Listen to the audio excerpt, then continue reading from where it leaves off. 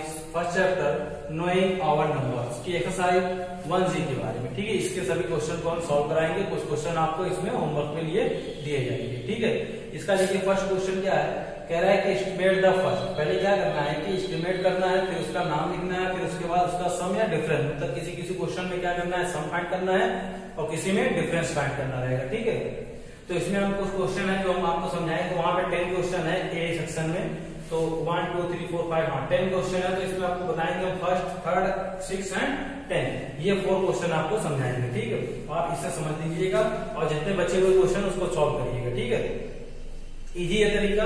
सबसे पहले क्या करना है, सभी नंबर्स का एस्टिमेट करना है। क्या है, 41 प्लस 37। तो देखिए दोनों 2 डिजिट का नंबर है। देखिए एस्टिमेट कैसे करेंगे, या तो टेंस में करेंगे, नियरेस्ट 10 या नियरेस्ट 100 या नियरेस्ट 1000 या नियरेस्ट 10,000, इन्हीं सब में किया जाता है। ठीक है, तो देखिए पहला क्या है कि 2 डिजिट का नंबर है। इसमें दोनों नंबर्स क्या है, 2 डिजिट के। ठीक है, अगर एक मान लो 3 डिजिट का होता है, 2 डिजिट का होता है, तो हमेशा हम 2 डिजिट वाला लेते हैं, मतलब छोटे डिजिट वाला, मतलब जो नंबर क्या रहेगा छोटा रहेगा उसको लिया जाता है। तो दोनों 2 डिजिट के, तो 2 डिजिट का किसमें होता है, केवल और केवल 10 में। तो 41 का नियरेस्ट क्या होगा, 41 का जो नियरेस्ट होता है वो क्या होगा 40, और 37 का भी क्या होगा 40। तो 40 40 क्या कर लेंगे, ऐड कर लेंगे। 40 प्लस 40 कितना हो जाएगा 80। ठीक है, इनको ऐड कर लिया समझ में आएगा। क्वेश्चन नंबर 3 में देखते हैं। इसमें देखिए 4 डिजिट का नंबर, इसमें 3 डिजिट का नंबर है। तो छोटा नंबर कौन सा है, ये नंबर है। ठीक है, ये नंबर छोटा है, तो छोटे नंबर में कितने डिजिट है, 1 2 3 डिजिट है। तो 3 डिजिट किसमें होता है, 100 में। तो मतलब दोनों नंबर्स का क्या करेंगे, 100 का नियरेस्ट फाइंड करेंगे। तो क्या होगा 1314, और दूसरा नंबर है 272। तो देखिए इसको जब नियरेस्ट 100 निकालेंगे तो क्या होगा, देखिए 13 है, 2 नंबर इसमें बंद करेंगे। ठीक है, 2 नंबर अंडरलाइन किया जाएगा। तो पहले छोटे नंबर देखिए, ये 200 है, 200 बनेगा, और एक बनेगा क्या चीज, 300 बनेगा। तो देखिए अगर ये 50 से कम है, 50 से कम है तो छोटा नंबर लेंगे, अगर 50 से ज्यादा है तो बड़ा नंबर। ये 50 ज्यादा है तो 2 के बाद कौन सा नंबर आता है, 3, तो ये हो जाएगा 300।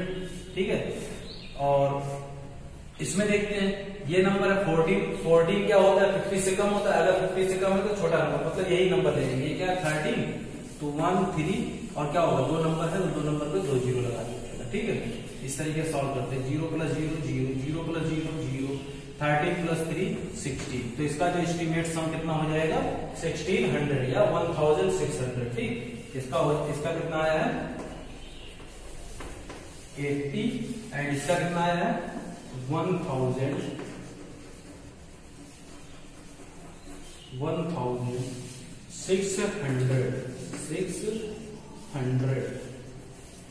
ठीक है, अब देखते हैं डिफरेंस फाइंड करेंगे। सम तो हो गया 2 क्वेश्चन हम डिफरेंस में बताते हैं।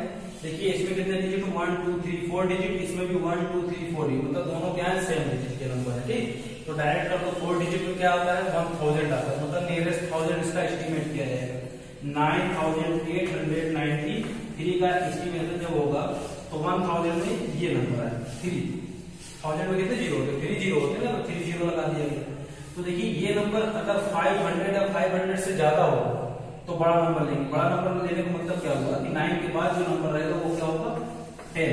9 के बाद 10 होगा ना, उसके बाद 1000 में कितने जीरो होते 3, यहाँ पर 1 2 3 लगा देंगे। ठीक, प्लस सेकेंड नंबर क्या है 5164। तो इसको जब डिफरेंस फाइंड करना था तो ये देखिए 3 नंबर पे अंडरलाइन करेंगे, तो ये नंबर क्या 500 से कम है, तो कम है तो यही नंबर ले लीजिए। ठीक है, कितना हो जाएगा 5, और 1 2 3 नंबर है तो 3 जीरो लगा दिया जाएगा। ठीक, क्या करना था इसमें माइनस, तो माइनस कर लीजिए। तो 0 में से 0 0, 0 में से 0 0, 0 माइनस 0 0, और 10 माइनस 5 कितना हो जाएगा 5। तो कितना आंसर आ गया 5000। ठीक है, सब्ट्रैक्ट करने पे कितना आ गया 5000। इसी तरीके से और सभी क्वेश्चन करने हैं। ठीक है, इसमें देखिए 55,662, 55,662 एंड माइनस 3,465। तो देखिए इसमें जो छोटा नंबर कौन सा है, ये नंबर, इसमें कितने डिजिट है 1 2 3 4 डिजिट किसमें होते हैं, केवल 1000 में होते हैं। ठीक, इसमें 5 होते हैं, इसमें 3 होते हैं, इसमें 4 डिजिट होते हैं। तो इसका मतलब हमको इसको एस्टिमेट किसमें करना पड़ेगा, 1000 में। तो 1000 में करने के लिए नंबर को अंडरलाइन करेंगे। तो ये नंबर अगर 500 से ज्यादा है, 500 है, तो फिर जो अगला जो बचा हुआ नंबर उसके जस्ट बाद वाला नंबर लेंगे, हो जाएगा 56, क्योंकि ये ज्यादा है ना। और 1000 में कितने जीरो होते हैं, 1 2 3, तो यहाँ लगा देंगे 3। ठीक है, ऐसे इसमें भी ये क्या 500 से कम है, तो यही नंबर ले लेंगे, तो हो जाएगा 3। और कितने नंबर होते हैं 1000 में, 1 2 3, 1 2 3 0 लगा देंगे, सब्ट्रैक्ट कर दिया जाएगा। ठीक, सब्ट्रैक्ट करने में आंसर कितना आएगा, 0 - 0 0, 0 - 0 0, 6 - 3 3, 5 माइनस कुछ नहीं तो 5। ठीक है, 53,000 आंसर कितना आया, 53,000। ठीक है, और जो बचे हुए क्वेश्चन है, सेकंड है, फोर्थ है, फिफ्थ है, सेवंथ है, एट्थ है, नाइन्थ है, इसको आप बुक करिएगा। ठीक है, देखिए बच्चों क्वेश्चन नंबर सेकंड है।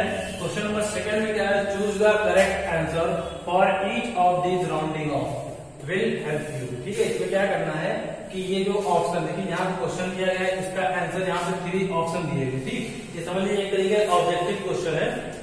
तो ये क्वेश्चन दिया गया, इनको सम करना है, सम करने के बाद यहाँ पे 3 आंसर दिए गए, इनमें तीनों में से कोई एक सही होगा। ठीक, उसी तरीके से सब्ट्रैक्शन में भी आएगा, उसी तरीके से मल्टीप्लिकेशन का भी दिया गया और डिवीजन का भी दिया गया। अभी ये दोनों का आपको एस्टिमेशन नहीं सिखाया गया, फिर भी आप देख लीजिएगा सॉल्व करते कैसे करते हैं। ठीक है, देखिए इसको हम क्या करते हैं, ये अप्रॉक्स में देते हैं। ठीक है, ये अप्रॉक्स लेते हैं, 1000 पे अप्रॉक्स हो। ठीक है, 1000 में करते हैं क्योंकि सब 4 डिजिट के हैं और 4 डिजिट सिर्फ और सिर्फ 1000 में होता है।